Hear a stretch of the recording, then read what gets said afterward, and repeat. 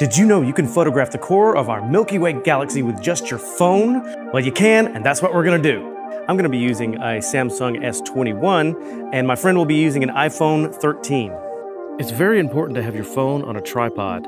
This will keep your camera from shaking when you touch the shutter button. With the iPhone, setting your phone on a tripod for a few seconds actually unlocks longer exposure time, up to 30 seconds.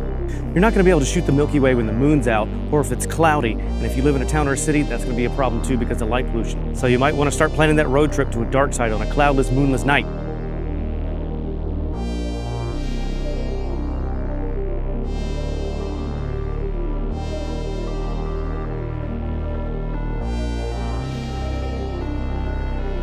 Be sure and check out my full tutorial on this on my YouTube channel.